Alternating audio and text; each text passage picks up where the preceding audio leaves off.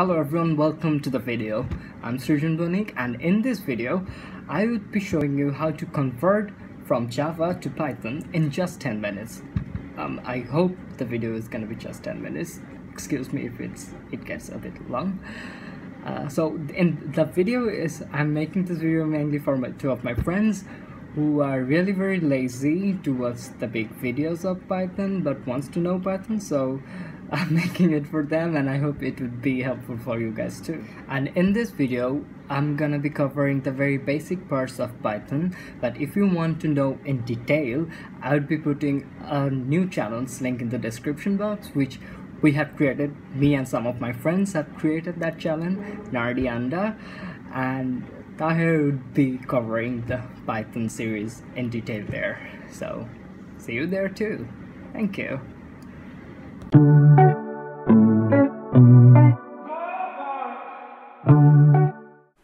Okay, so in Java, usually the first code we write, not in just Java, in every programming language, the first code we write is hello world.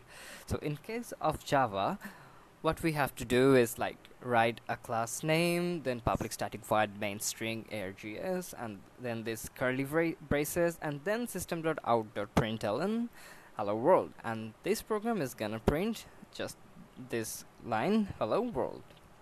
But in case of Python, we get rid of all of these stuffs and just write print hello world.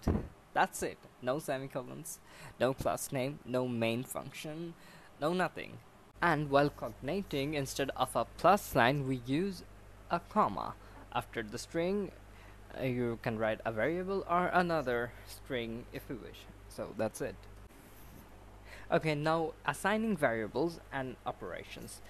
While in Java we have to declare the variables type before declaring the variable, in this case in Python you do not have to do it. You just write $x is equals to 2 and Python would figure it out itself, whether it is an integer value, float, or a string or whatever.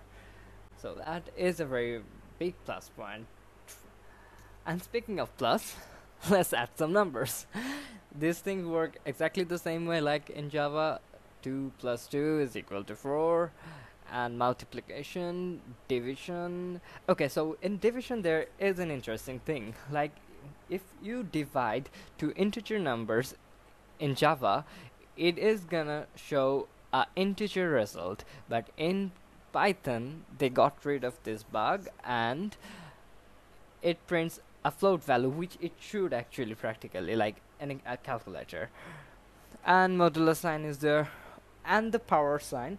I mean, you have to use 2 stars to mean 4 to the power 3, 64. So you do not actually need to import math library and then the power method for that.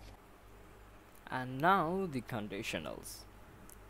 Okay, so now the conditionals are a bit interesting because as we do not use any curly braces in Java, I mean in Python, so how do we define the blocks? And in this case, a unique thing in Python, that is indentation.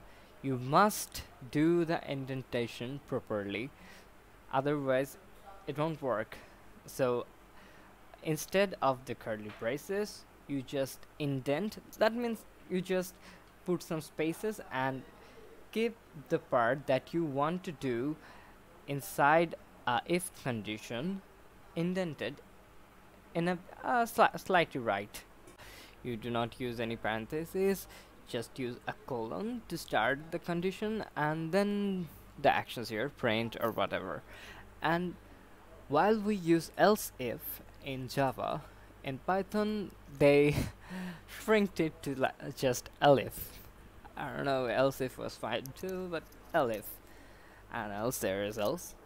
And like the if condition applies for this part only, print, and then they de-intended the elif, so it is gonna work separately and gonna do print this medium, and then again the else, and then this print you can see that the indentation gap here.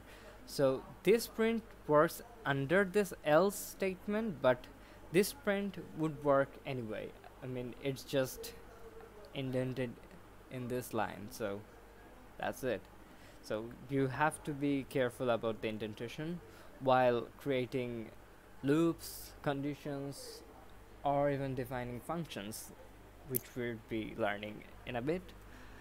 And now the while loop. So in while loop in Java, we write the code kind of in this way, and in Python, as I have mentioned before, no curly braces, you just indent it, and instead of double black slashes for comment, you use a hash sign. But in Python, this function doesn't work actually. N minus minus won't work, but you can do it n is equal to n minus 1 or n minus 1 equals to 1. That works too. And so that is the while loop. And for for loop, okay, now in for loop is a bit different in Python. The syntax is kind of like this: for x in range 9 print x. Here by default the x is 0, so you do not have to initialize the x, and it is gonna print, this code is gonna print the number 0 to 8. That means the in range 9 means it is gonna 9 from the range, so 0 to 8. But what if we want to like set the range from a particular integer, not from 0? So in that case you do this: write the thing you want to start from, the number 3 and then 9, so it's gonna print 3 4 5 6 7 8 and stop there. It won't reach 9. But in both of those loops, and the incrementation works in one difference, so it's just increases by one number.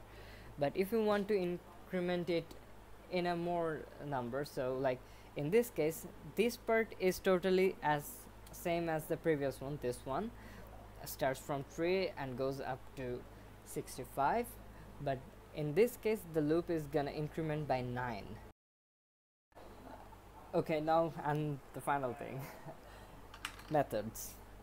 This is the most simplest thing ever. You just define a method, that is in Python we call it a function, like def. Literally you say def greet, that is your method's name, and indent and say what is gonna what this method is gonna do. For keeping it simple, we're just gonna say the method, it's gonna just return this string hello. And now in application, like say I'm gonna print and then I'm calling the function greet, and then Ari, that is my friend's name, and Piku, so it's gonna print hello Ari, hello Piku. So you didn't have to write hello both times, you just write great. Though it doesn't look that much efficient because either way you're writing something, but in case you had more things in here, it would have helped. But you get the basic idea, right? And you can also pass parameters. In that case, let's say this is an example, like I'm gonna create this great again, but this time I'm gonna pass a parameter fandom. And like in Java you have to say string fandom or string int, I mean int fandom, but in that case, as I have mentioned before, you do not have to mention the type of the variable. Java is gonna figure it out itself. So you just pass the parameter and you just put some conditions, or you can modify the method as you want. Say if the fandom is HP, then return avadakadavra, else if the fandom is Naru, you return almighty push, like Pain says. Else if they type something else, just say them to get some fandoms. And for example, I'm doing it here, so print create, and I'm passing this parameter HP Java and this string, so it's gonna print avadakadavra Java. And in some case print create Naru, it's gonna print almighty push Corona. And in the list case, the else case, it's like greet bro, so it's gonna say get some fandoms bro, and that's it.